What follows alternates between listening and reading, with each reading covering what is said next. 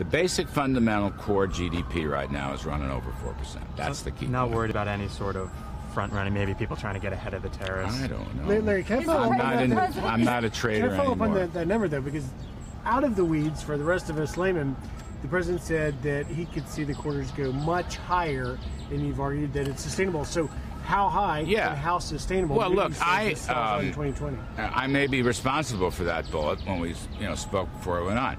And I've said that here, and I've said that elsewhere. This is sustainable. You know why it's sustainable? A couple things. In a cyclical business cycle sense, we're coming off a low inventory base. That's extremely positive, okay? If inventories were the big contributor, and they have to be worked off at some point, that would not be so great. This position cyclically is very strong. The second point I want to make comes from the private sector GDP, C plus I. I is booming. Business investment is booming.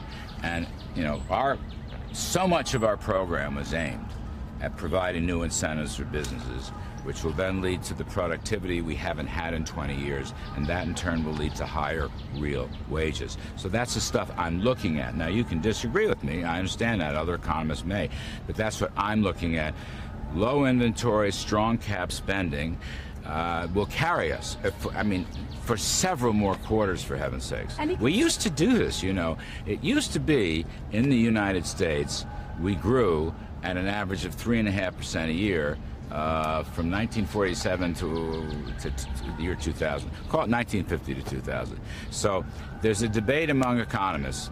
What is sustainable? All right, I'm going back to the old days. I'm saying stop regulating, lower your tax rates, stop making fun of businesses. That's what President Trump has done. The confidence is rising, the incentives are rising, and people are responding to it. See, I think we're going back to the old days.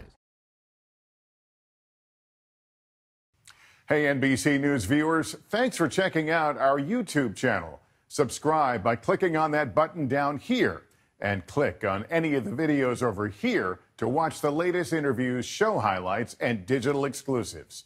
Thanks for watching.